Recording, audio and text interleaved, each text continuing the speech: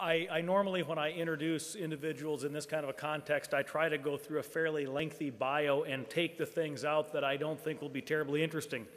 And I tried that with Lord Monckton's bio and found I really couldn't do it because there's nothing uninteresting in there.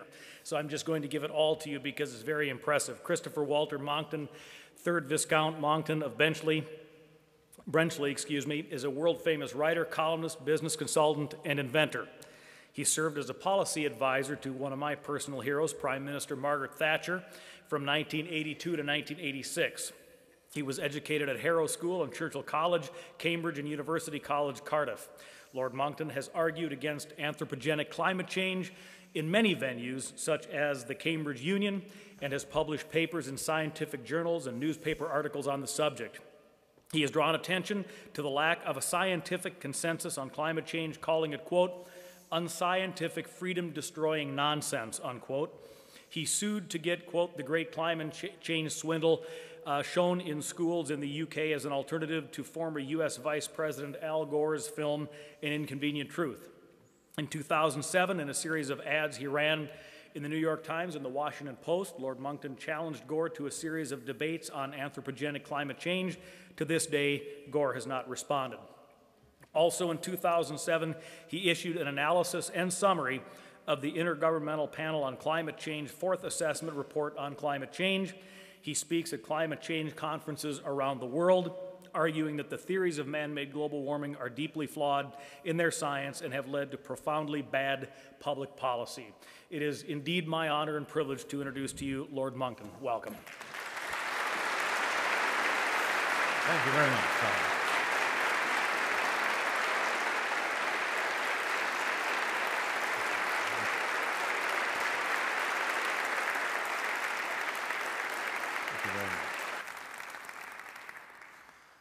Hello, Minnesota. I'm practicing to run for president. I understand that all I need is a nice, freshly minted Hawaiian birth certificate.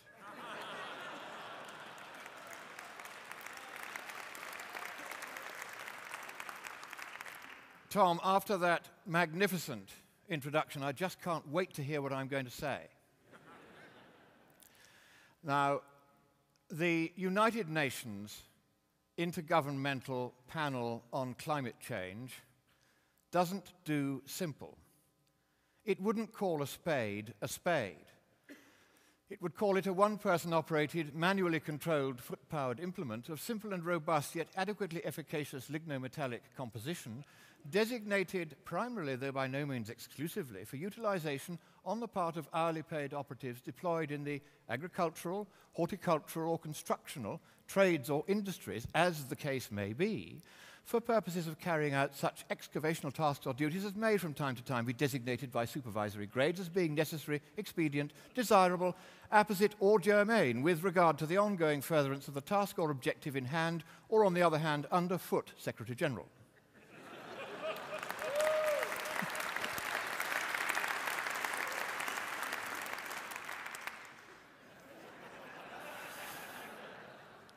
A horse goes into a bar, and the barman says, "Why the long face?" "Because it's a horse, you idiot." Most of the points I'm going to be making to you today will be as blindingly obvious as that, because one of the curious features of this debate, which you will have noticed yourselves, and I'm very pleased to see so many of you who have turned out on a cold night to come and hear this, is that the forces of darkness, I call them the bedwetters for convenience, have managed to make the absurd seem obvious and the obvious seem absurd. And so we are going to turn that back and make the obvious obvious once again. Now, one thing I'm not going to do in this presentation is to say that we can screw up the environment as much as we feel like, that we can just make a mess and pollute and take profit from messing up the planet. And I thought that film we've just seen made the point very well, that it is in fact the richer countries that keep a cleaner environment. If you go to the former Soviet Union, or still worse to China or to India, the filth and pollution are indescribable. Why? Because the poverty is monstrous. The same in Africa, the same in parts of South America, in the great cities like Mexico City, Sao Paulo. Terrible filth, squalor, and pollution, and death from pollution.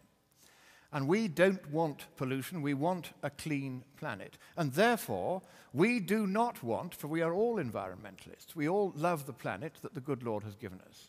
And he's given us the stewardship of it. Genesis chapter 1, verse 22. Very clear what our obligations are as stewards of the planet. We are to look after all that is in it and over it and under it and swimming in the sea. And we are not, therefore, to exercise that stewardship given to us by our Creator in an irresponsible fashion. Therefore, it is important that we do not waste money, effort, time, or resources on non-problems, such as global warming, as I shall show you that it is. Now, the gentleman you see on the Iraqi banknote there flourished 1,000 years ago. He is Abu Ali ibn al-Hasan ibn al-Husayn ibn al-Husayn ibn al-Haytham. And he was one of the foremost mathematicians and scientists of his day. And in those days, scientists were rather beautifully described as seekers after truth. And he said, the seeker after truth does not simply believe in any old consensus. He checks. And that's what the scientific method is about. It's about checking.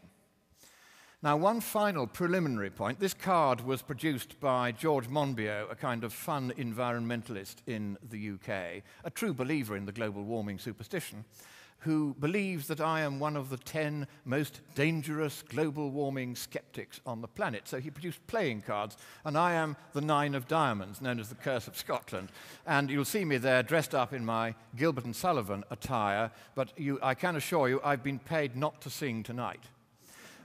But one point I do want to make is that you must not believe a word I say. I am not Al Gore. I am not going to tell you what the truth about the climate is.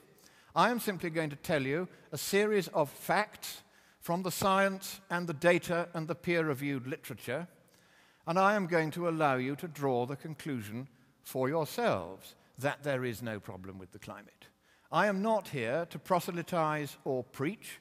I do not expect you to believe me, because science is not a belief system. Science is a rigorous process of inquiry, and I'm going to work you quite hard tonight. We're going to get through a lot of slides, a lot of data, a lot of facts. I make no apology for that, because I want to show you just how strong the case is against the pseudo-scientific gibberish which is perpetrated by the UN's climate panel and Al Gore et hoc genus omne. And I'm going to show you the latest science, which now doesn't leave the question unsettled anymore. This is now settled science. It is now settled science that there is not a problem with our influence over the climate. The science is in, the truth is out, and the scare is over. Now, just a quick straw poll before I start on the scientific bit. How many of you here believe that global warming is any kind of global crisis? I'm looking now, and I can't really see. There are 2 or 3 hands only, I think, are raised. 3 or 4 hands only believe that global warming is a global crisis. Well, the first thing I will say to those 4 or 5 of you is that it isn't a matter of belief. It's a matter of science. It's a matter of hard work finding out what is true and what is not. That's what we're going to do tonight. There won't be rhetoric. There'll just be boring fact after fascinating fact. Now, I'm going to start by talking about why the truth really matters. Quaesivit enim Pilatus, quid est veritas? Et ita dixit iste gubernator Judae, quia dixerat ille salvator mundi, ego in hoc natus sum, et ad hoc veni in mundum, ut testimonium per hibeam veritati. Unto this was I born, for this came I into the world, that I might bear witness to the truth. Now, those words of our blessed Lord are a perfect mission statement for anyone who, like me, has had the honor to play a part in the formation of public policy. We are there to bear witness to the truth. We are not there to impose any ideology, whether free market or anti-free market, whether communist or libertarian, on the truth. The truth is the truth, whether you or I or anyone believe it or not. And here is why the truth matters.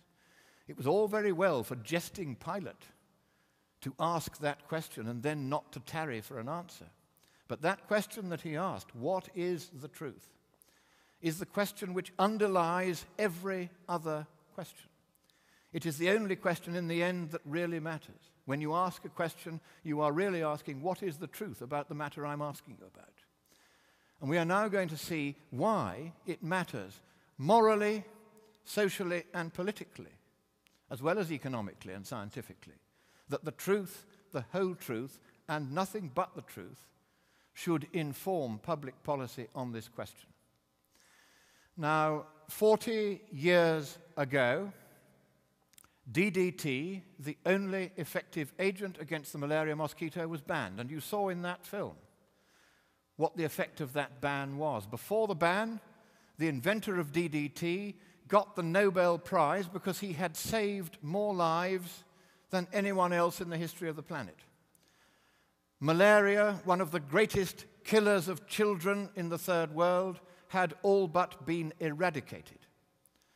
There were still 50,000 deaths per year. But when DDT was banned, by exactly the same faction that is now trying to tell us we must close down 5/6 of the United States economy, that figure is actually in the Waxman-Markey bill, that same faction banned DDT worldwide. The consequence is on the slide there. The number of deaths went up from 50,000 a year to 1 million a year and stayed there for 40 years. 40 million people, nearly all of them children, died of malaria solely and simply because DDT had been banned for no good scientific reason or environmental reason whatsoever. And it was only after every single one of the people responsible for that dismal, murderous decision had retired or died that on September the 15th, 2006, Dr. Arata Kochi of the World Health Organization said, normally in this field, science comes second and politics comes first.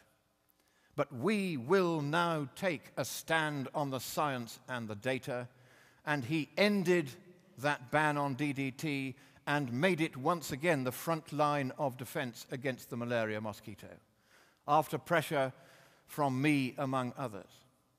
But the left, the environmental left, the intolerant, communistic, narrow-minded faction that does not care how many children it kills, is campaigning once again for DDT to be banned, because they do not want children to be born in the third world. They want as much of humanity as possible, it sometimes seems to me, to be wiped off the face of the planet. And there is a better way to control population than to withdraw the one effective agent against one of the world's biggest killers. And that is to raise the standard of living of the poorest. That has long been a moral imperative. Since the time of our blessed Lord himself, it has been a moral imperative that we help our lords the sick and our lords the poor. And we work for them, and we raise them up, and we make them healthy, and we make them wealthy. Because if we make them wealthy, then their populations will stabilize. This is something that every demographer knows perfectly well. Make the population wealthy, and it stabilizes. Keep it poor, and it will continue to increase. Make it poor if it was wealthy, and it will start to increase again. And if the environmental left were really serious about saving the planet from a huge CO2 footprint, which, as I shall show you, doesn't matter at all, then the first thing they would do is pursue policies that would not, as the extinction of 5/6 of your economy would do, make you poor, but they would be trying to make everybody rich.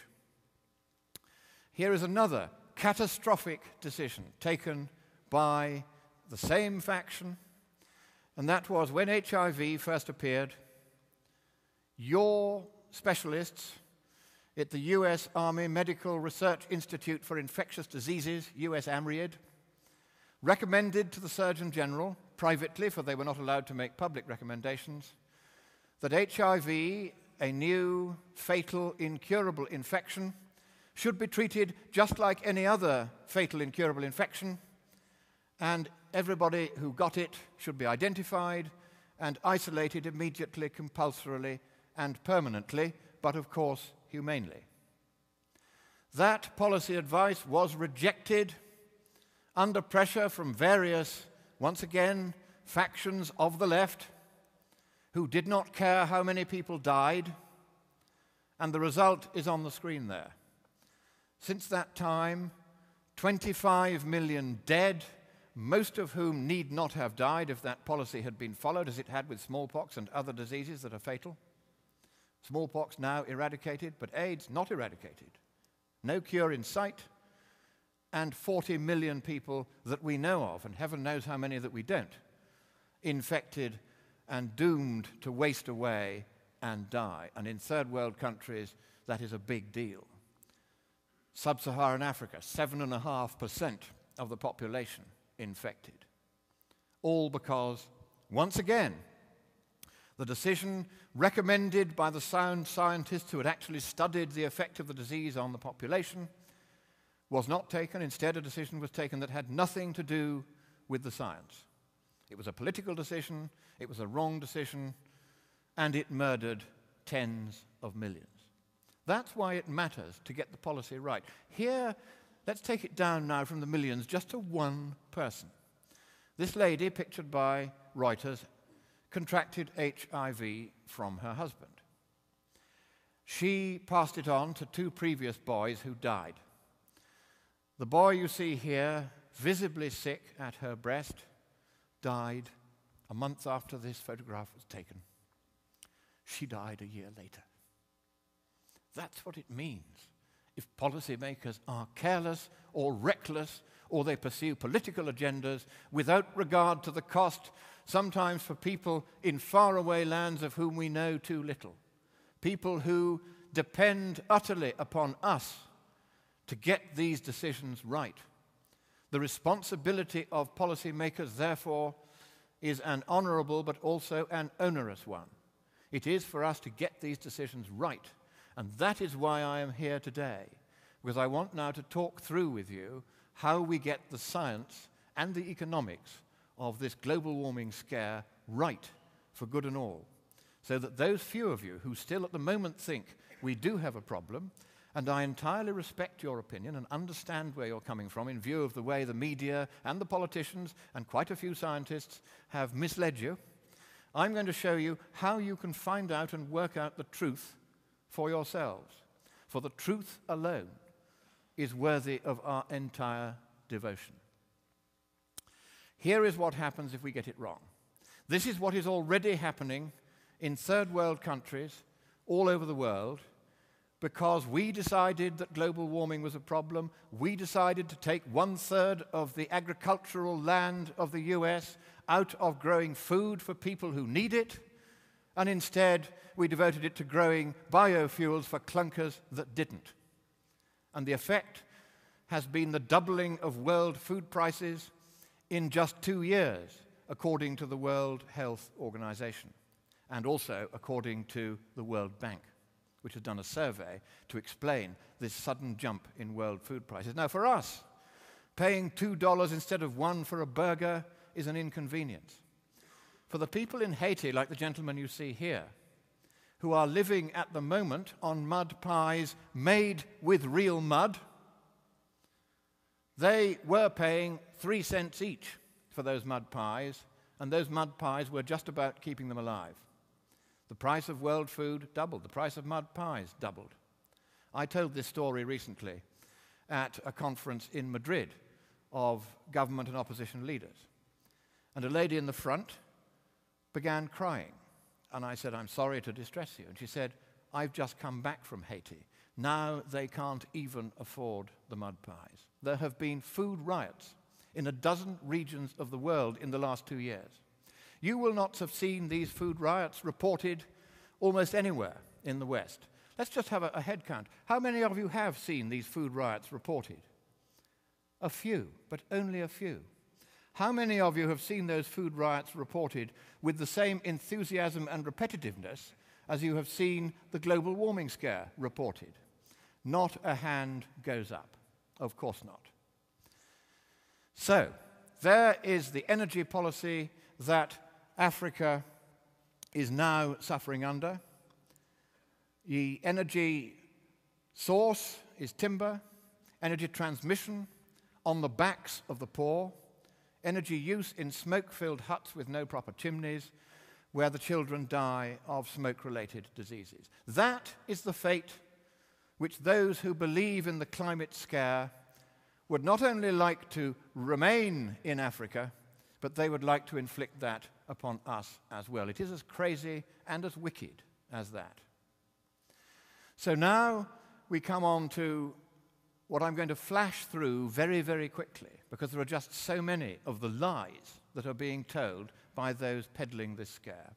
You will be able to determine for yourselves very easily that these are lies. I'm going to show you that they're lies, and you're going to then be able to check, because copies of my presentation on disk, with each slide shown and each slide annotated, are available from the organizers of this event. And you just get in touch with them, and it'll help to raise funds for them. They won't be sending any funds to me. This is funds for them. They'll sell you a disc, and you can look at each of these slides in more detail later, but I am going to go through them very, very quickly now.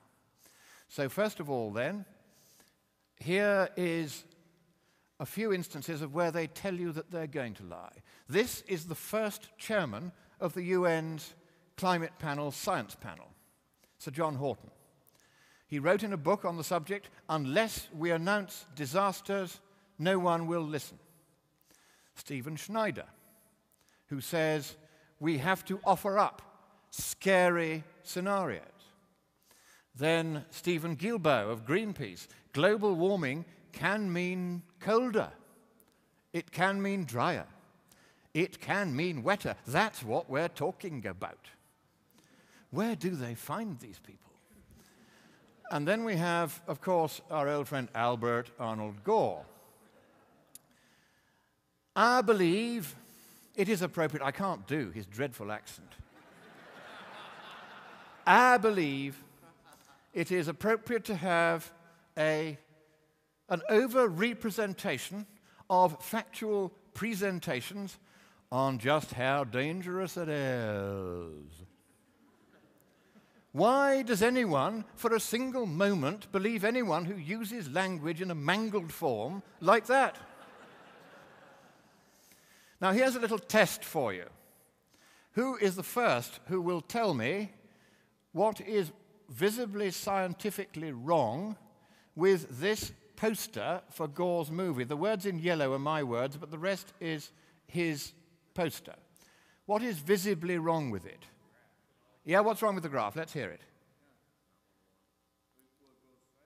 That's right, you have a re-entrant. Under the word all there, if that was temperature or CO2 against time, it could not possibly kink backward like that.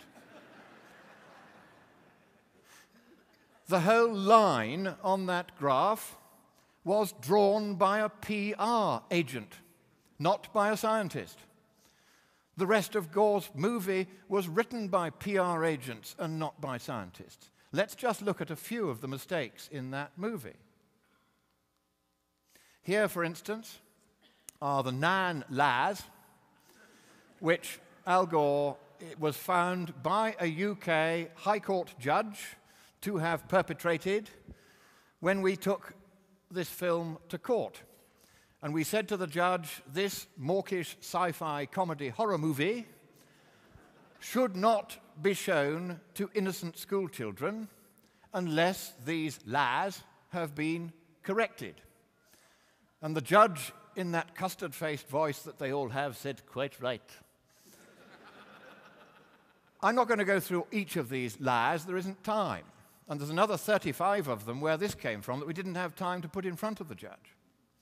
But this was enough to establish the principle that 77 pages of corrective guidance had to be sent by order of the judge to every school in England before innocent children could be exposed to this utter drivel in the film. We're going to look at just some of that drivel now. Here, for instance, is the sea level lie, where what Al Gore says is, he says, right, the melting ice sheets in Antarctica and Greenland are going to raise sea level by 20 feet imminently. Now, in fact, the other side tried to say he didn't mean imminently, but we said, yes, he did. Look at the way he's showing the sea wiping out Manhattan and San Francisco and Bangladesh, and the whole of Holland would disappear. It's wonderfully it took very expensive graphics to do that, these maps showing the disappearance of the land bit by bit as the sea level inexorably rose by 20 feet, wiping out existing populations. But actually, even the UN's normally excitable climate panel says that those ice sheets will only contribute 2 inches to sea level rise over the whole of the next 100 years. That's what the science says. But this is what the judge said. The Armageddon scenario that he depicts is not based on any scientific view. And the judge, of course, was quite right. And Gore knew the judge was right, because in the year he made that movie, he spent $4 million buying, yes, some of you have got there already, buying a condo in the St. Regis Tower, San Francisco, just feet from the ocean at Fisherman's Wharf. So how many of you think that as he went in through 20 feet of sea level rise through the doors of that building, he would not find himself going glug, glug, glug?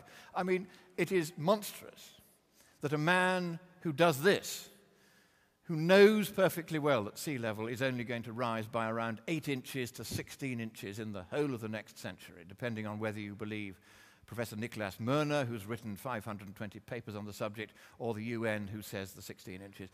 That's all it's going to be. It's actually not risen at all in the last 4 years, as we'll see later.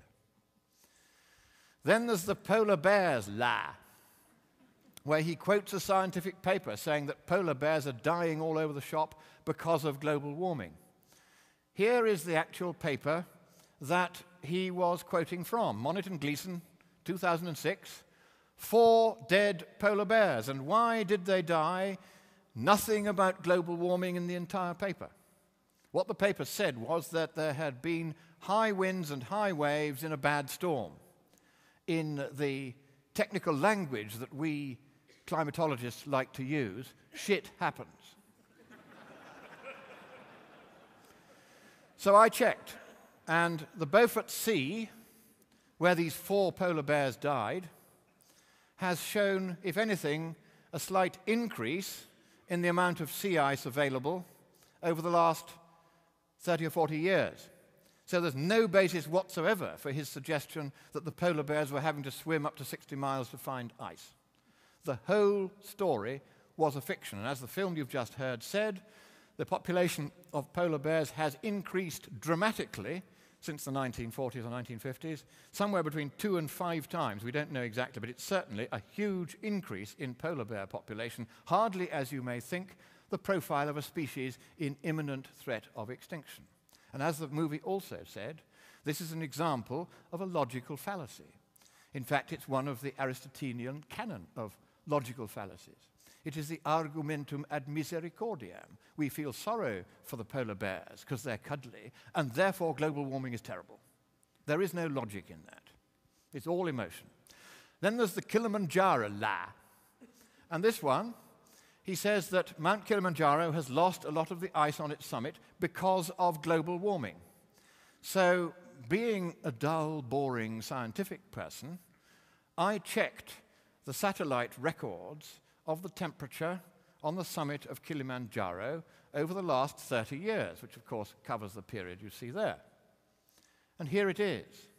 And that red line shows how dramatically the temperature on the summit has increased. In fact, it's hardly increased at all. And what has happened on the summit is that, in fact, there's been regional cooling in that area, which has dried the atmosphere so that the ice is ablating. It's not melting. It can't melt because the average temperature on the summit is -7 Celsius. That's about 12 or 14 Fahrenheit degrees below freezing. And even the maximum temperature is well below freezing, about 3 Fahrenheit degrees below freezing, the maximum temperature ever reached in that period. So what's going on? There's the cooling. That's from NASA, showing the cooling in that region. So whatever else was causing the ablation of the snows of Kilimanjaro, it certainly wasn't any kind of warming, whether global or other. And all of the scientific literature makes that entirely plain. Look, for instance, at Molg et al. 2003. Plenty of papers on this. And most of that ice had already melted by the time that Hemingway wrote The Snows of Kilimanjaro in 1936.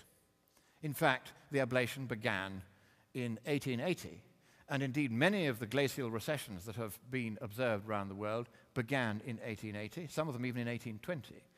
Most of the melting that has gone on long before humans could have had any influence over the glaciers whatsoever. And here then is my message to Al. I'm still waiting, Al baby. You want to debate me? No, you don't. But if you don't debate me, you're a coward. Recently, I was invited by the ranking minority member on the Energy and Commerce Committee of Congress, Representative Joe Barton, to come to the United States and testify in front of that committee alongside Al Gore, who had been nominated by the Democrats as their witness, and I was going to be the star witness for the Republicans. For the first time in the history of Congress, the ruling party rejected the minority party's choice of witness. It's never happened before, apparently. They didn't want me to testify, me, a non-scientist, to testify against Al Gore. I wonder why not. Now, some lies from the UN's climate panel itself, because it's all very well poking fun at Al Gore, but he's now, frankly, just a bit of a joke. But now we get on to the serious business. This is the body which is supposed to be representing the true facts about the science to the world. But of course, it's not. It's just another vested interest lobby group. The first thing they did was, in 1995, Ken Overpeck talked to David Deming, a scientist who's expert in reconstructing past temperatures, who'd had a paper successfully published in Science for the first time. Overpeck congratulated him. Deming told the story 10 years later. And he said, we have to get rid of the medieval warm period. Now, Overpeck is one of the UN's scientists. We have to get rid of the medieval warm period. Not we have to check whether there was one, check how big it was, check where it happened and where it didn't. No, we have to get rid of it. And here is how they did it. There you will see the 1990 UN report's graph. I've colorized it a bit. I've spelt medieval correctly, but otherwise I've left it alone. And you will see the medieval warm period up there on the left, a kind of camel's hump. It's very clear. You can see the little ice age in the middle there, and then a tiny little pimple on the right, which is today's temperatures. Not exactly an exciting picture. But they were quite honest in the 1990 report. There was the medieval warm period. But then, 1995, Overpeck comes along and says, we have to get rid of the medieval warm period. Here is what they did by 2001. Same graph, but this time, no medieval bump. And look what has happened to temperature in the 20th century. A huge surge. How have they done that? Notice the small words, Northern Hemisphere temperatures. They left out the Southern Hemisphere because if they had, they wouldn't have been able to exaggerate by 50% the warming of the 20th century, as they've done on this graph. So the double lie in this graph: one, no medieval warm period when everybody knows it exists and the science is clear on that. Two, they were able to exaggerate by 50% the warming of the 20th century. Here's how they did it.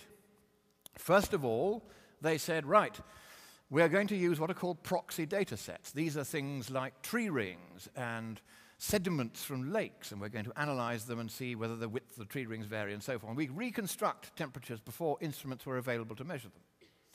And what they did was every time they found a data set that gave them a hockey stick-shaped curve with a nice flat shank going back 1,000 years and then a huge uptick in the 20th century, they said to themselves, we'll give that 390 times as much weighting as we will give to those data sets which show the inconvenient truth that there wasn't this huge surge in the 20th century like the one at the bottom there. Both of those, incidentally, are tree ring data. 390 times as much weighting for the one that suited them as for the one that didn't. That was the first thing they did. Then they used an algorithm for processing all these data sets, a computer program for plotting the graph, which would draw hockey stick-shaped graphs even if you put random red noise into it. That's a kind of random data. Not even the real data, just random data. It would always produce that convenient shape for them which abolished the medieval warm period and exaggerated the warming of the 20th century. But that wasn't enough. Even when they tried both those techniques, the trouble was the medieval warm period kept on still showing up. So then what they did was, if you look at the faint line there, you can see that's what their data would have showed. They tried to remove the actual data for the medieval warm period from certain key data sets. They replaced it with estimates of their own that removed that inconvenient medieval warm period, and they didn't say in the paper that they published in Nature that that was what they'd done. Instead, they said they'd used the actual proxy data. So they actually lied in print. And it was two Canadian researchers who forced them to publish a belated, lame corrigendum admitting what they had done. That is the length to which the UN has been going, actually to tamper with the data that is available to us. And now here is the truth about the medieval warm period. Here are just a few papers, the 8 or 9 of them, out of the papers contributed over the last 20 years by more than 700 scientists from more than 400 institutions in more than 40 countries, establishing that the medieval warm period was real, was global, and was warmer than the present. That is the scientific consensus, if you do science by consensus, which the UN says it does.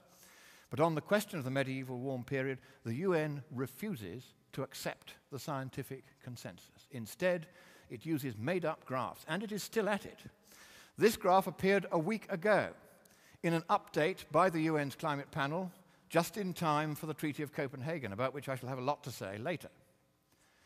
This graph is not taken from the literature, it's not taken from the data, it is taken from the most unreliable source on earth, Wikibloodypedia. And when this was spotted, they very quickly took it away again and substituted a different graph, which didn't show the disappearance of the medieval warm period. So they will lie and cheat, and even when they're caught out, they will continue to lie and cheat. And here's another one. I spotted this one. The day of publication of the UN's 2007 report, they published this graph, which had not been in any of the versions of the report which had been seen by the scientists. The final draft report by the scientists did not contain this graph or anything like it. This was inserted by the bureaucrats because I had leaked to the Sunday Times that the final draft report which we had seen had revised downwards the UN's upper estimate of sea level rise in this century from more than 3 feet to less than 2, with a best estimate of about 1.5 feet. And they were furious that we'd pointed out that they'd had to admit that sea level wasn't going to rise anything like the 20 feet that Al Gore had imagined, or even the 3 feet that they'd tried to imagine before. They were furious. And so they inserted this graph without checking with the scientists, and they thought we might as well multiply by 10 the effect of the ice sheets in Greenland and Antarctica on global warming. So they did. They just moved the decimal points in 4 places. But being dim as well as dishonest, they failed to add up the 4 new figures correctly. So I spotted that the total at the bottom wasn't right. It wasn't even within a factor of 2 of what it should have been. So I got on to 4 different UN officials on the day of publication, and I said, this is unacceptable, you are to correct it. So very furtively, they moved the table, corrected it, relabeled it and called it something else, put it somewhere else in the report, and furtively posted it up on their website without issuing any statement that they had made any correction to the final published draft. That's how dodgy these people are, even when they're caught out. And for that, I wear with pride my Nobel Peace Prize pin. I too, Al Baby, am a Nobel laureate, but I got it for telling the truth, and you got it for telling lies. So,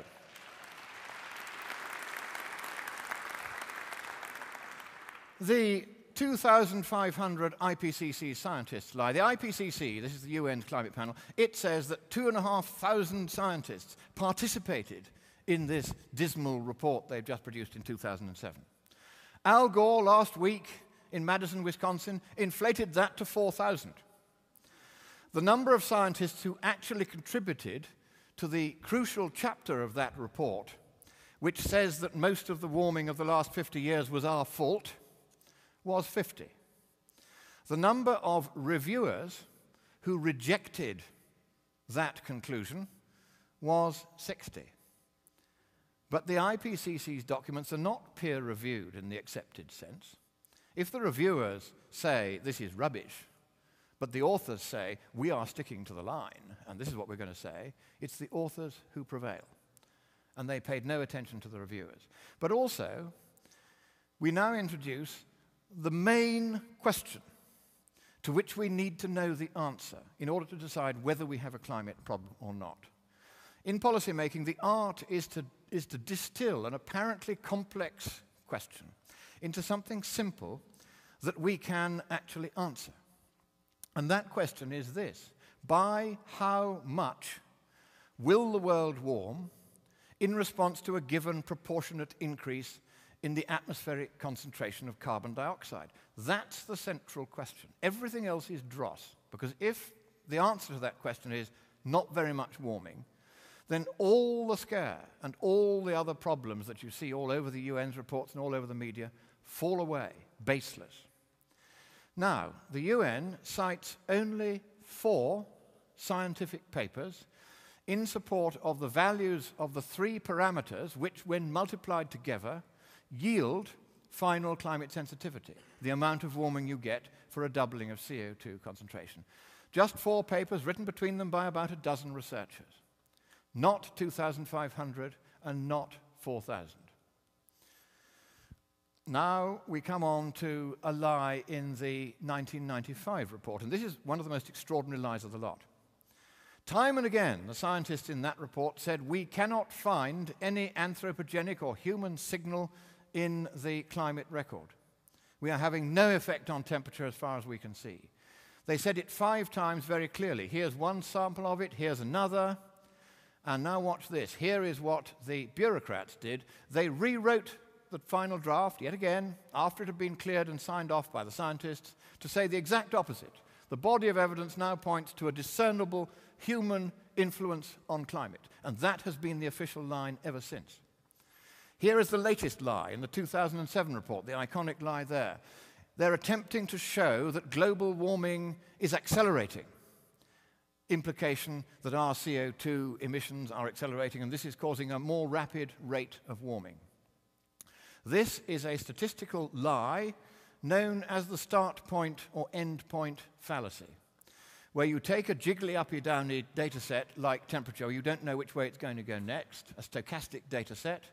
If you choose your start points and your end points carefully enough, you can make it look as though any trend you want is happening. Here they've tried to show a rising trend. I'm now going to take the same data, but I'm going to take the more recent end of it, between 1993 at the present, and I'm going to choose my own start points. Look at this. Top left, 1993 to the present.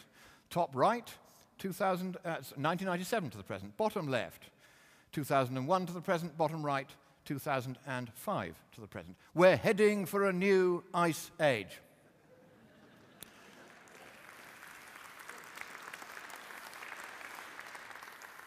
Now, here is a question for you to see whether you've been concentrating as alertly as I hoped. Which of those two graphs is nearer to the truth? Hands up for the UN's graph. None, I think. Hands up for my graph. A few. Hands up for neither. Much more. And those who said neither are correct. Because remember, I started out by saying this is a bogus statistical technique. Every time you use it, it produces results which could only be right purely by accident.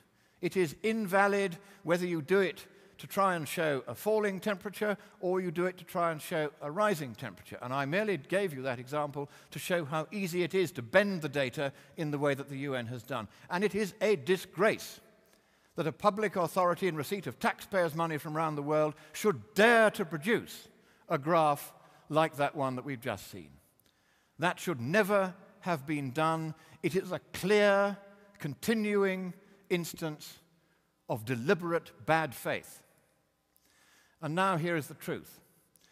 Do you know that the guy who runs the science panel of the UN's climate panel, is he a climatologist? Nope.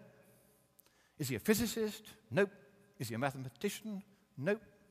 He is a railroad engineer. So we have removed his railroad lines from this graph, and we've added his lordship's much grander purple lines. And you'll see they all run in parallel. And what that means is that the warming rates from 1860 to 1880 and from 1910 to 1940 are exactly the same as the warming rate from 1975 until 1995, when all global warming stopped, and there hasn't been any since. So there is no anthropogenic signal whatsoever in the temperature record, just as the scientists correctly concluded in 1995 before the IPCC, the UN's climate panel, rewrote their paper. So now just a few lies from the scientific community. Who can guess what kind of a lie I'm illustrating here? Anybody? Yes, it's our old friend, the start point fallacy. They decided they would start this graph just in 1970, the intention being to show that hurricanes are getting far worse because of global warming. And that's what the paper concluded. So I, being dull and boring and scientific, went and got the rest of the hurricane activity record. So we go on then to a lie which was told by the Director General of the National Climatic Data Center, Tom Carl, when he and I testified alongside each other in front of the Energy and Commerce Committee of Congress earlier this year. I produced this graph. I'm sorry that the text is not entirely clear, but what I'm saying here is that there has been global cooling for the last 8 or 9 years. Statistically significant and rapid cooling. How many of you have seen that reported in any major news medium recently? Not many, no, not even one perhaps.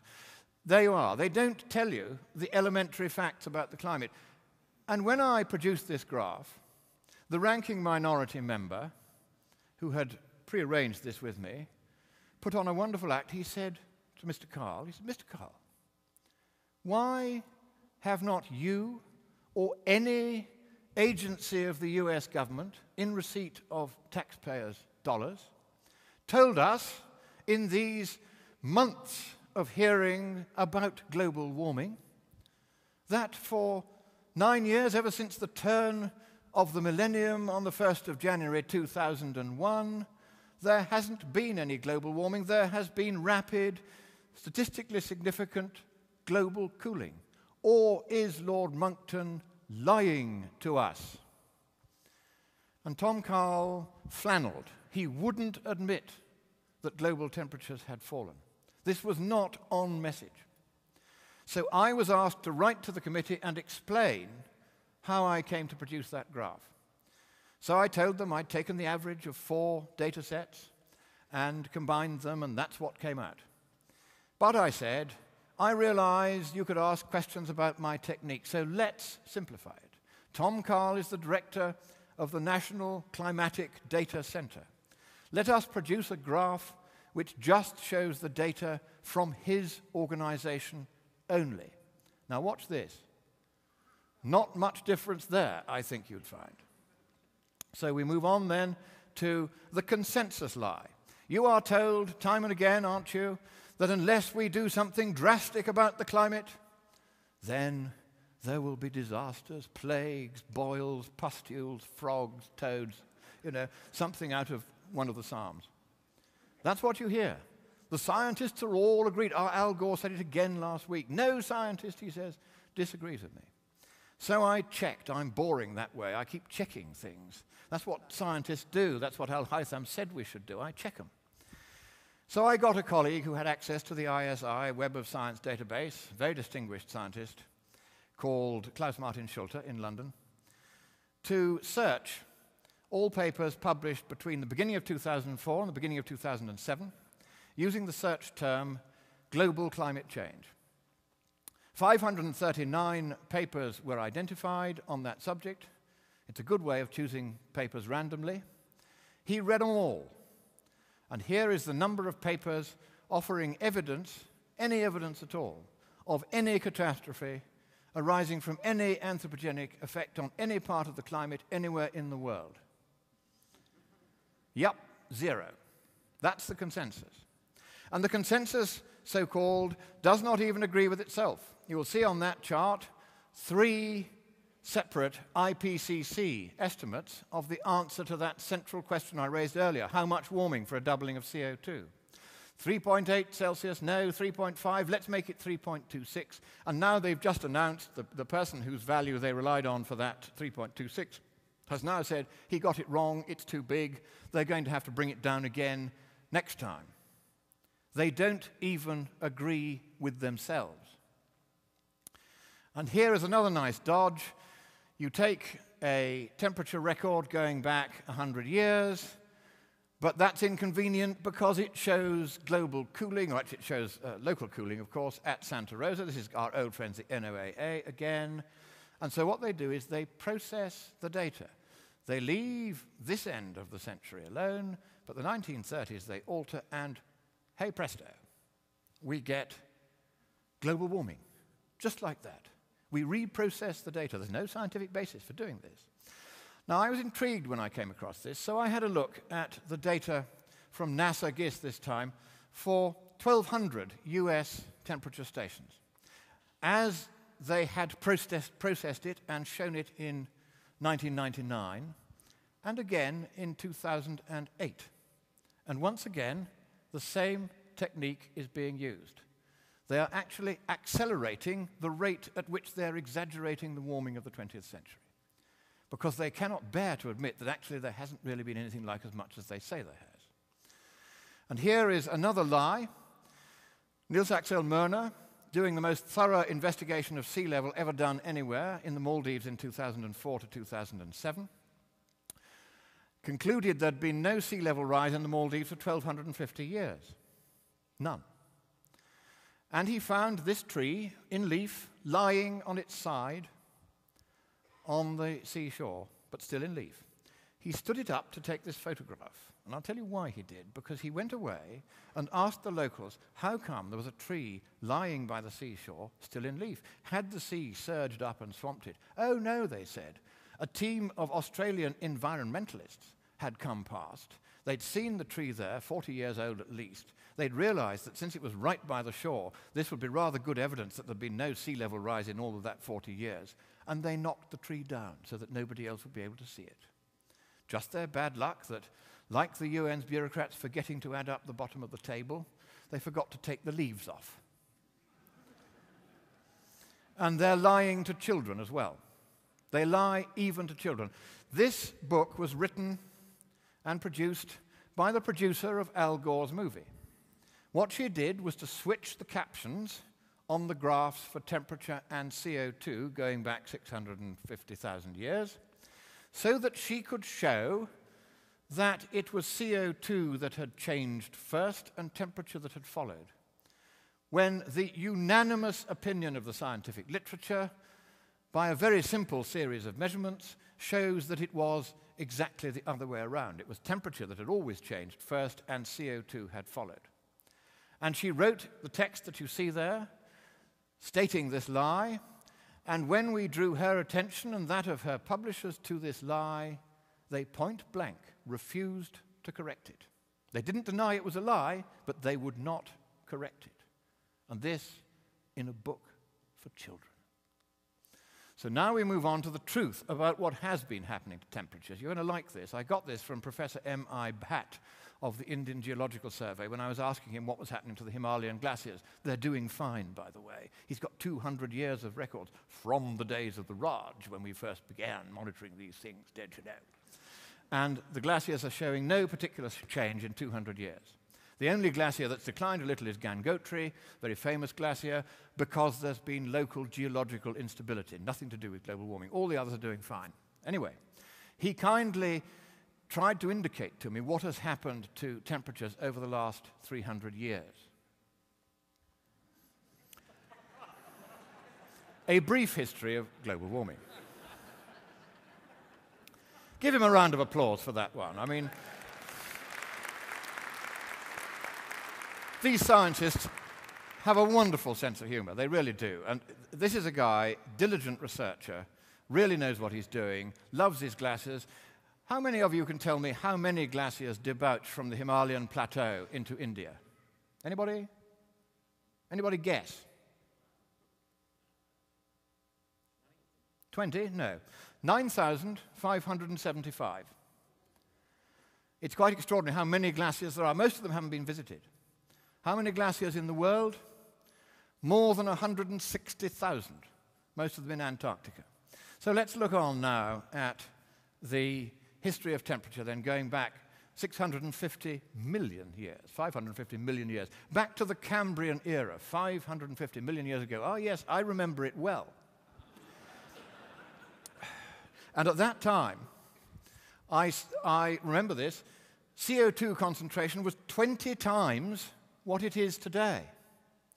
And the amusing thing about that is you hear about ocean acidification, which is another complete nonsense. It's their fallback. They've gone from global warming to climate change. They've gone from climate change to energy security. And they can't go quite from energy security to absolute rubbish, so they're going to go via ocean acidification on the way. Now, what are they doing here? In the Cambrian era, that was when the calcite corals first achieved algal symbiosis, when there was 20 times as much CO2 in the atmosphere as there is today. All we're talking about, all the UN is talking about, is we may be able to double or perhaps even triple CO2 concentration before we run out of fuels to do it with. So there's no way we're going to get to those concentrations ever again. It's clearly going to do no harm whatsoever to the corals.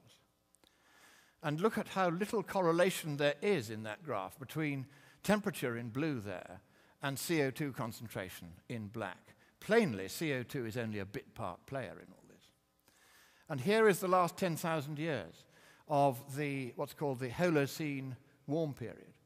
And you can see that most of the time it's been warmer than it is today. And, sorry, went past there. Now this one is the earliest instrumental temperature record we have, the Central England temperature record. And it shows, between the arrows there, that between 1700 and 1735, a third of a century, temperatures rose in central England by 4 degrees Fahrenheit. They managed just about 1 degree Fahrenheit in the whole of the 20th century.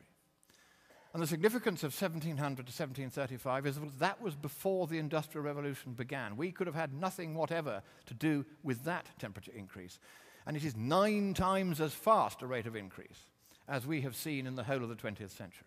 So when they tell you the rate of increase in temperature is something wholly new, you look at that graph and it's absolute rubbish. So we then go on to the truth about today's climate. Now, the curious thing about these truths is that you will not have seen them in almost any major news medium. First, we've seen temperature falling. Then we see it really is cooling. Then we see that sea level follows, Arctic sea ice extent follows a nice, regular sine wave curve. and each different colored line there is a different year. This year's line is in red, and as you will see, it's just very much where it always has been. There's nothing spectacular about that. You may have heard, because the newspapers have gone on and on and on and on about it, that in the 15th of September 2007, at the summer sea ice minimum in the Arctic, there was about 27% less ice than there normally is. And this was blamed, of course, on global warming. But it was nothing to do with global warming. It was to do with unusually strong winds and currents coming up from the tropics, as a NASA paper records. And you can see there the purple is the sea ice extent in 2007 at the summer minimum, then 2008, and then 2009, where the sea ice extent on September the 15th, just a couple of weeks ago, was 24% higher than it had been in 2007. How many of you have seen that figure reported? No, I thought not. And here then, wait a minute, yes, is Greenland. You have all heard, let's have a hands up on this. How many of you have heard that Greenland is melting away? Yes, that's right, you've all heard that. Right. Here is a paper by Johannessen et al., very diligent Danish researcher, using laser altimetry. And what he found was that between 1992 and 2003, the average thickness of the vast Greenland ice sheet increased by 2 inches a year, a total of nearly 2 feet over the period. Not exactly what you see reported in the newspapers. I couldn't believe this because I'd seen so much in the newspapers. Well, maybe we got a bit of ice loss in Greenland. So I checked. I'm like that. I got in touch with the Department of Defense. I said, I want your pictures of some dew line stations as they were when they were operating and as they are now. And they sent me this. On the left, as they were operating. On the right, as they are now. Gradually being surrounded by ice and firn and snow as the ice sheet builds up and up and up and gets thicker and thicker and thicker. There is visual Mark I eyeball confirmation of Johannessen's result. And then we have Antarctic sea ice, which has actually been rising gently, the extent, over the last 30 years since satellites were able to monitor it. And you will notice a little peak in 2007. That was the peak, the 30-year peak of our Antarctic sea ice extent. It occurred just 3 weeks after the sea ice minimum extent over those same 30 years in the Arctic. You all saw the reports about the sea ice minimum in the Arctic. How many of you saw that 3 weeks later there was a sea ice maximum in the Antarctic? No, I didn't think so. Is this because you're stupid? Is it because you're lazy? Is it because you're just Yanks? Is it because you're not peers of the realm? No. It's because you haven't been told. And now look at hurricanes. The hurricane activity is a measure of the frequency, duration, and incidence of hurricanes and typhoons and tropical cyclones all around the equator, added up into a 12-month running sum. It reached its least extent in the last 50 years just a few weeks ago, and none of you will have seen that reported either. Now we come on to the science, because I'm going to bring this shortly to a close. We want to know the science now, where it actually stands, because the UN's reports, all 4 of them, even if they were true, and you've seen how often they've lied, and therefore you suspect, rightly, that they're not going to be true, even if they were true, they are now entirely out of date. First of all, they base their research on computer models. And I'm going to explain to you, because it's worth understanding this, why models must fail.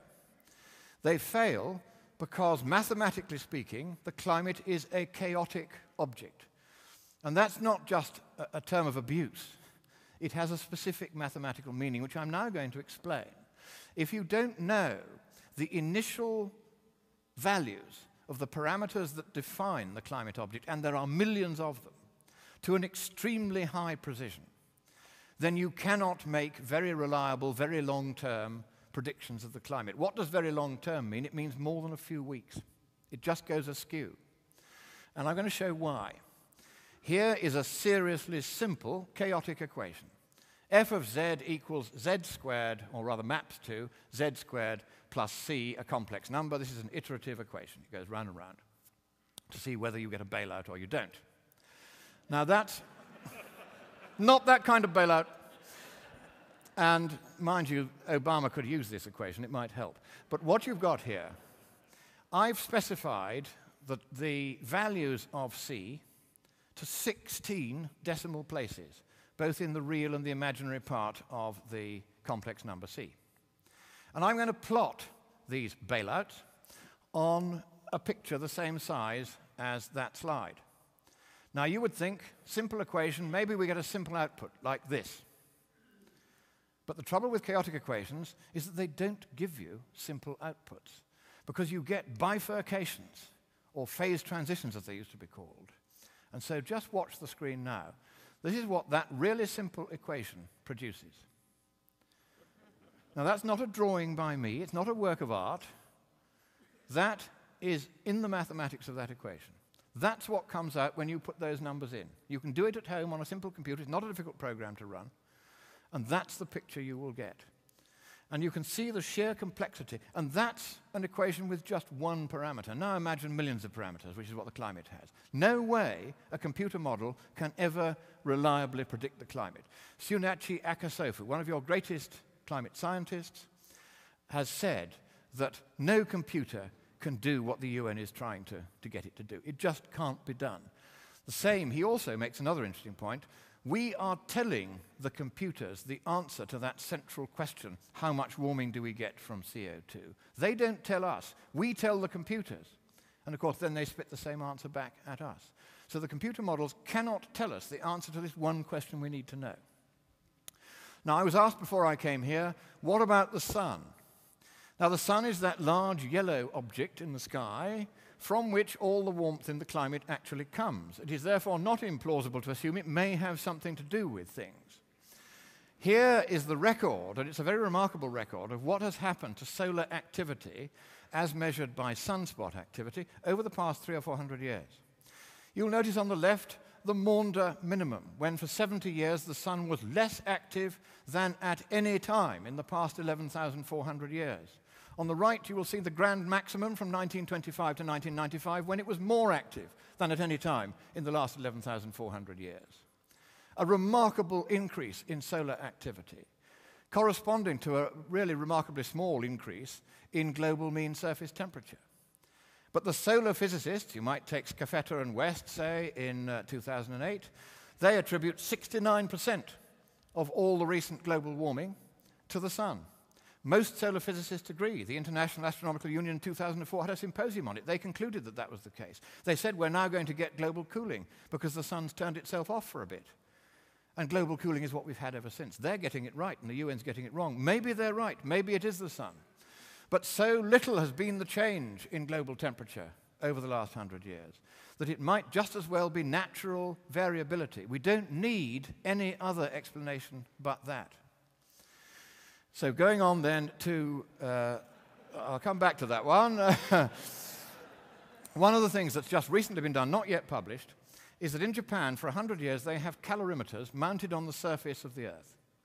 The sun comes down through the clouds or whatever's in the way, and the calorimeters measure how much sunlight is actually hitting the Earth's surface all over Japan. They have a 100-year record of that. It's shown in red there. And the blue is the surface temperature. There appears to be a correlation between the two, but as you noticed, in this slide, correlation does not always imply causation. As you will see, at the moment, we have an appalling deficiency in sunspots and not enough Republican senators in Congress. Thought you'd like that. So when I lie, I do make it obvious to you. So now then we have another possibility that you need to understand. The fact of warming, which of course stopped in 1995 and hasn't really resumed since, but the fact of warming does not tell us its cause. Every time you hear the environmentalists say, oh, it's been melting in Greenland, therefore humankind is responsible for global warming. That is the Aristotelian fallacy known as the argumentum ad ignorantiam. We don't know what's causing the warming, so we're going to blame it on anything we like. That is not a rational or logical argument. And it might just as well be Al Gore with his flamethrower on the surface of Greenland. So then we have CO2. This is what it's all about, isn't it? CO2.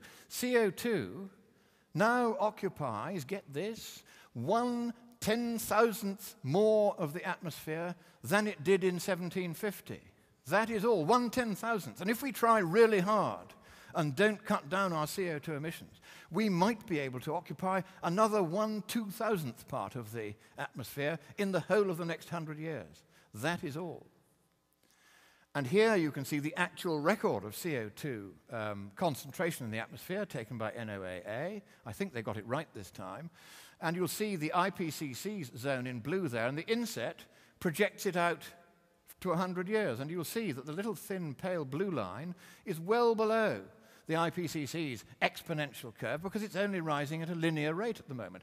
That one measurement, that one circumstance, requires all of the IPCC's temperature forecasts to be divided by 2 because there just isn't going to be that much CO2 in the atmosphere, even if we don't make any reduction.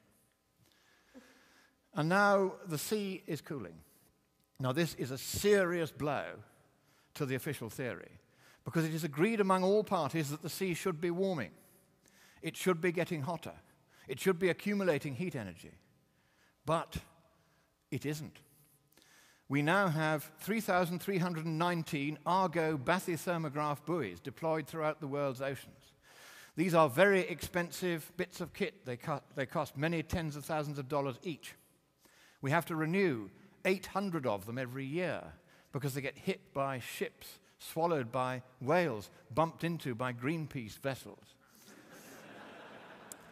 And they have to be replaced. And these go down to depths of a mile and come back up, and they report the temperature and salinity at all depths. And they fire off a signal to the satellite, and back they down they go and do it again. They're carried around the world on the ocean currents, and the university that runs this keeps a map of where they all are. It's the most reliable and most expensive method of temperature measurement we've ever done. And throughout the period of measurement, which is 6 years, the oceans have been cooling. The heat energy is not accumulating there. And as a result, sea level over the last 4 years, that little red arrow at the top there, is hardly increasing at all. It was increasing at a dizzying rate of 1 foot per century. Now, not at all. Not what you see reported in the newspapers. And recently, a very important paper by Douglas and Knox, 2 very distinguished professors. I've had the pleasure to lead a seminar on climate sensitivity at their university. They've just produced a very fascinating paper in which they've gone back and looked at all the levels, all the heat energy figures for the oceans of the world, going back 68 years. And they find in that time no net accumulation of heat energy in the oceans whatsoever. And what that means is that if you put double the CO2 in the atmosphere, it is barely going to make any difference to global temperature. The NOAA, of course, disagrees. But how does it get away with disagreeing? First of all, it leaves out all the Argo data. Well, it's not convenient. It goes the wrong way. They leave out all the satellite data, which does the same. And they rely only on the data from ships dropping canvas buckets down as they randomly pass across the oceans and pulling up some water and sticking a thermometer in. And only then can they make out that ocean heat is accumulating. That's how they do it. They bend the data. They don't use the latest techniques because the latest techniques are producing answers they find uncongenial. So then we have a little experiment for you to do. I want you to squint at this screen now through your lashes. Which bits can you see? The white bits. Those are the clouds. They reflect light back into space. If the planet were to warm, you'd get more clouds and more light reflected back into space, wouldn't you? Yes, you would. So the UN says the opposite would happen, that the Earth would heat up because you'd get more radiation coming down in there. And there is no scientific basis for that conclusion at all, that, as it's called, the cloud albedo feedback is positive. It is, in fact, very strongly negative, as a paper just about to come out by Roy Spencer at the University of Alabama at Huntsville will testify. And here is why. there is the fundamental equation of radiative transfer. This is the only equation you can use if you want to convert changes in the amount of radiant energy in the atmosphere, trapped down here, as we're told, by CO2, into changes in temperature. Any mathematicians present? Not even one. Good, I can get away with everything then. Right. Now, what happens here is if you look at that equation, the radiative flux, F on the left, is balanced on the other side by temperature raised to the 4th power. What that means is you have to have a very large change in radiative flux to get a very small change in temperature, which is no doubt why the UN's climate panel, in the 1,600 pages of its 2007 report and in the 1,000 pages of its 2001 report, does not once mention that fundamental equation.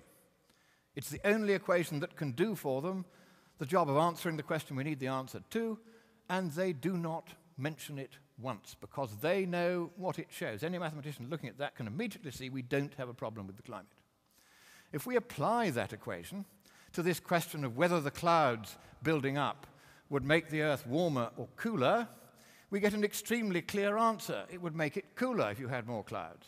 I'm not going to go through this calculation now. You'll be glad to hear. Anyone who's nerdy enough to want to follow it, get my slides and read the text underneath.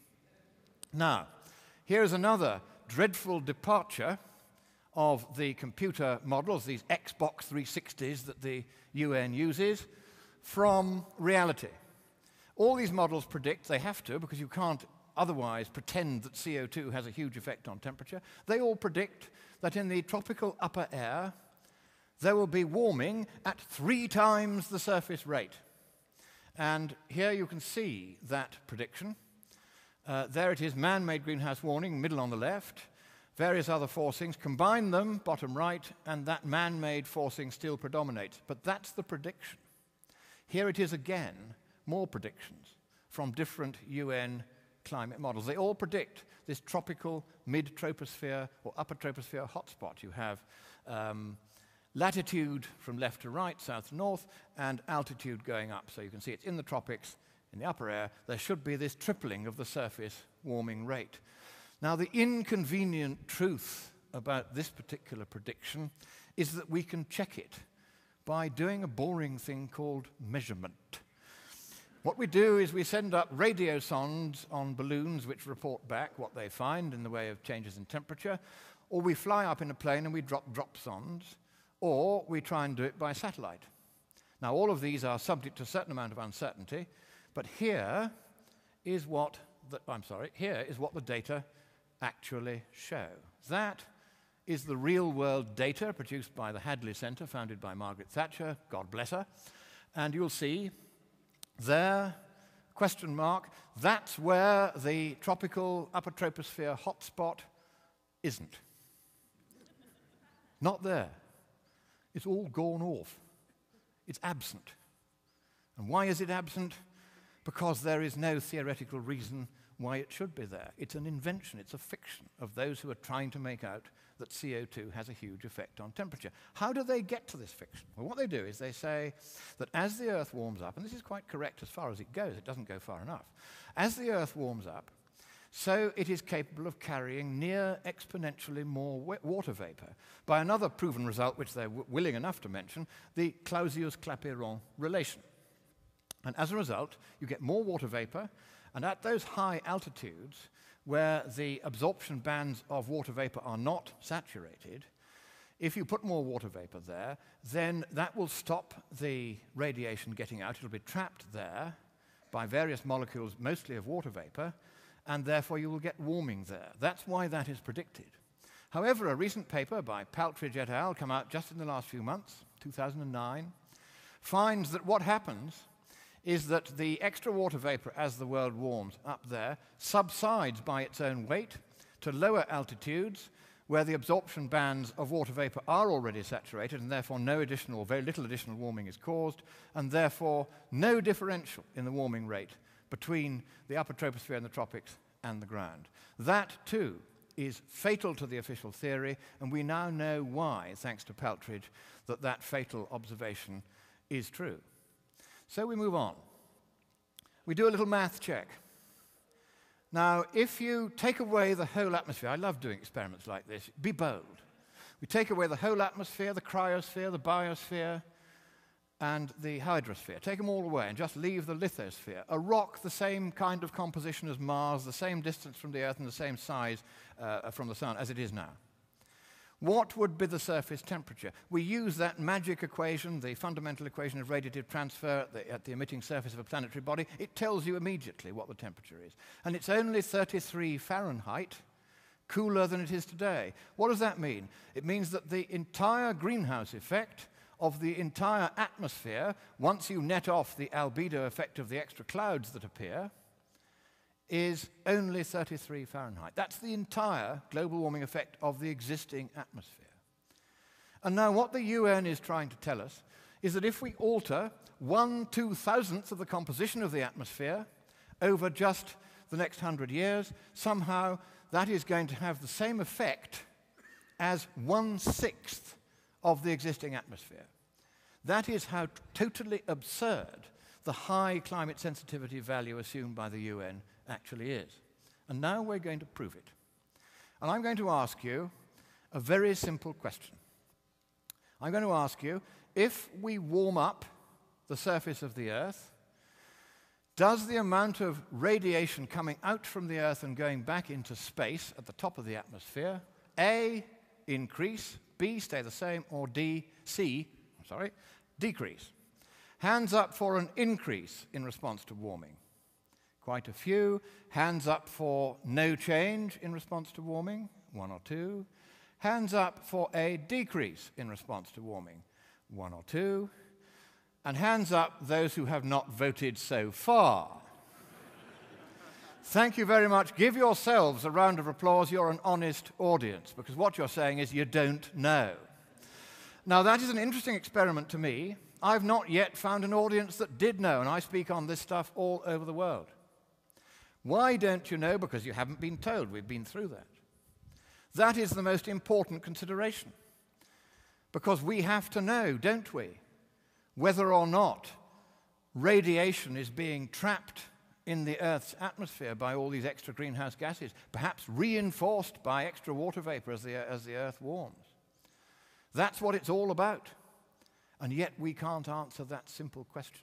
And why can't we answer it? Because we have not been told. They do not wish us to know the answer. We're going to see why they don't wish us to know the answer in a moment. Here are 11 Xbox 360s. Here we have 11 models. Temperature going from left to right, and on the y-axis, the vertical axis, the outgoing radiation. As you can see, as temperature increases from left to right, the models are all told to predict. They don't work this out for themselves. They're told to predict that the amount of outgoing radiation will diminish. So those of you who put your hands up for diminution, you are at least reflecting the official position as the models are told to believe. But once again, and this is completely fatal to the official theory, once again, we can measure, can't we, how much radiation is getting out from the Earth's atmosphere. And we can correlate it, can't we, with changes in temperature at the Earth's surface, because we can put a satellite up there and just watch. And we had to wait 20 years to get enough data to do this right. And it was done and published just last month by perhaps the greatest living climatologist, Professor Richard Lindzen of MIT. How many of you have heard of him? Then I want you to give him a round of applause. Come on.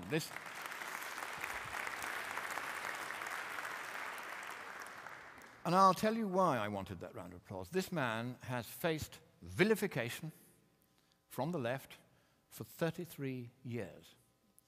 They have attacked him for taking money from oil companies, which he hasn't done. They have said his research is no good. They have isolated him, they've cut him off, but they haven't been able to take away his tenure. He's clung to that by his fingernails and continues to do some of the best academic research in the world on the climate. And he has been waiting 20 years to accumulate enough data from the Earth Radiation Budget satellite to produce this result. Do you notice Yes, do give it a round of applause. This is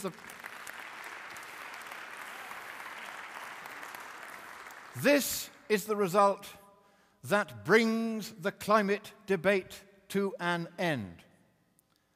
Even though there are uncertainties in the capacity of the Urbi satellite to measure accurately the outgoing radiation, those uncertainties cannot extinguish the difference between what the Xbox 360s predict and what actually occurs in reality, which is that instead of getting 3 watts per square meter of radiant energy less getting out as the Earth warms by 1 Celsius degree, you get 4 watts per square meter more getting out into outer space. What does that mean? It means that radiation cannot be down here causing the warming that the alarmists are so alarmed and want us to be so alarmed about. It ain't happening. And it is a very simple matter, which is done in the paper by Linson and Choi, to work out what that result means for the answer to our vital question. How much warming will you get for a doubling of CO2 concentration? Will it be the 3.3 Celsius that the UN imagines? No, it won't. It will be 0.5 to 0.8. Now, I'm very pleased with that result, not only because, for the sake of the world, we don't have a problem and now we know it because we've measured it, but also because last year I did some calculations, theoretical ones, based on the fundamental equation of radiative transfer and a number of other considerations. And I calculated that the warming for a doubling of CO2 will be 0.5 to 0.8 Celsius. And the 2 editors of Physics and Society who published my paper, the commissioning editor and the review editor who peer-reviewed it, an eminent professor of physics, were both sacked for printing that result. And now it's been confirmed by measurement. I want a round of applause.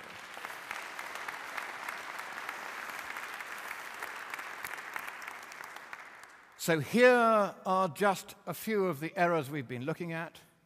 And Houston, we have a problem. Not with the climate, but with the official theory, which now lies before you in tatters.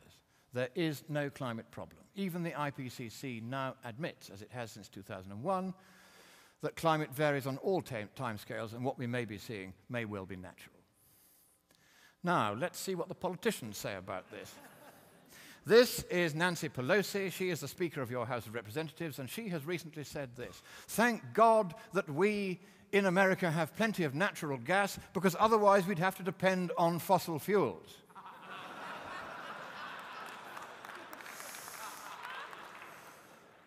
Henry Waxman has said that if the Arctic ice melts, all that tundra will be releasing methane into the atmosphere. Just one problem: the Arctic ice cap is entirely over seawater. Then we have John Holdren, who 30 years ago said we needed a population police to stop all those third world countries breeding. And he also said that we had to do this because we were heading imminently for a terrible ice age, and the ice on Antarctica would build up so fast that it would pour into the sea and cause a tidal wave of proportions never before seen in human history. James Hansen of NASA, a figure of complete fun nowadays, predicted in The Guardian earlier this year that sea level would rise by 75 meters. That, in your language and mine, is 246 feet. And look what would happen to the Washington Monument if that were the case. Then we have Arnie Schwarzenegger. "The debate is over. The science is certain. Now we must act." Boy, I'm glad we have climatologists like him telling us what's going on. Well, that's the traffic light tendency. They call themselves green because they're too yellow to admit they're really red.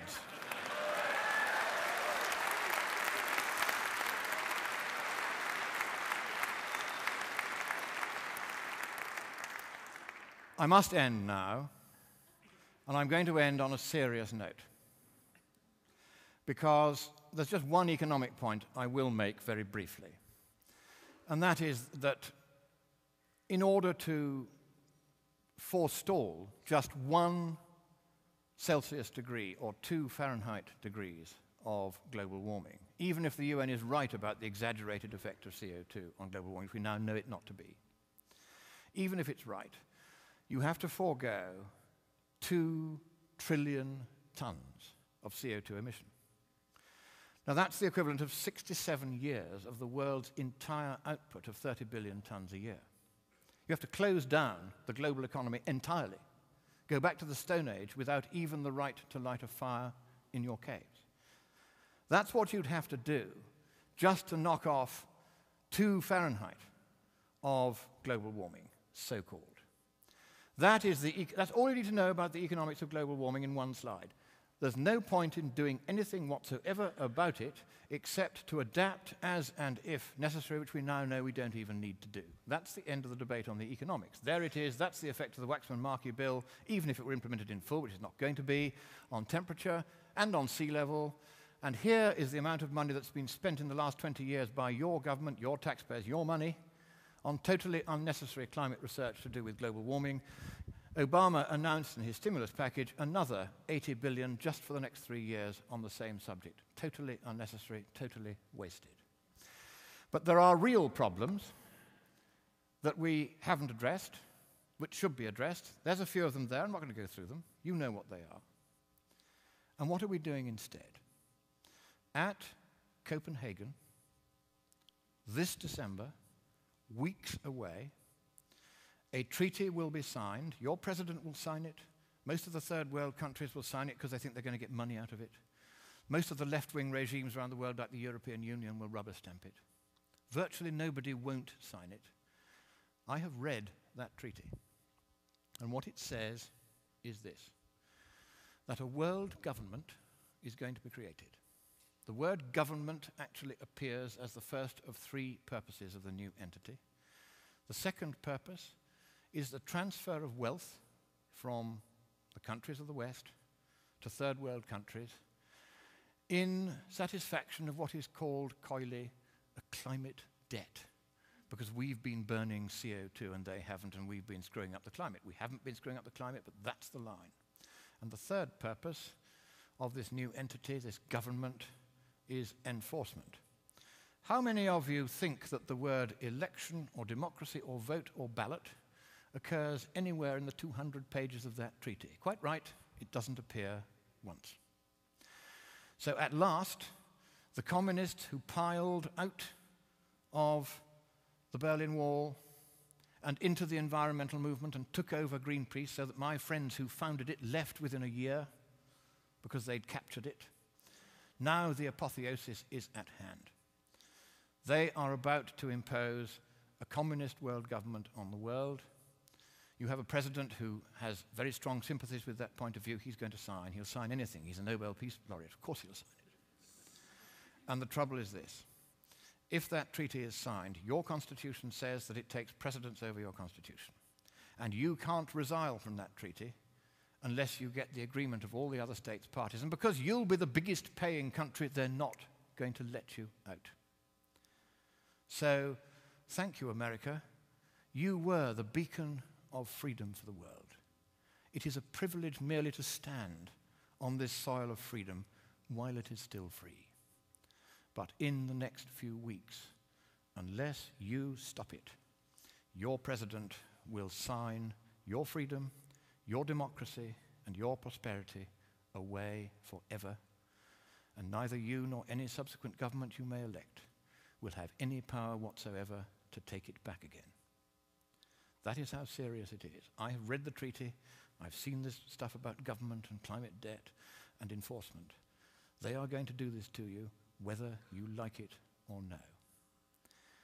But I think it is here in your great nation, which I so love and I so admire. It is here that perhaps at this 11th hour, at the 59th minute and the 59th second, you will rise up and you will stop your president from signing that dreadful treaty, that purposeless treaty, for there is no problem with the climate, and even if there were, economically speaking, there's nothing we can do about it. So I end by saying to you the words that Winston Churchill addressed to your president in the darkest hour before the dawn of freedom in the Second World War. He quoted from your great poet Longfellow, "Sail on, O ship of state." Sail on, O Union, strong and great. Humanity, with all its fears, with all the hopes of future years, is hanging breathless on thy face.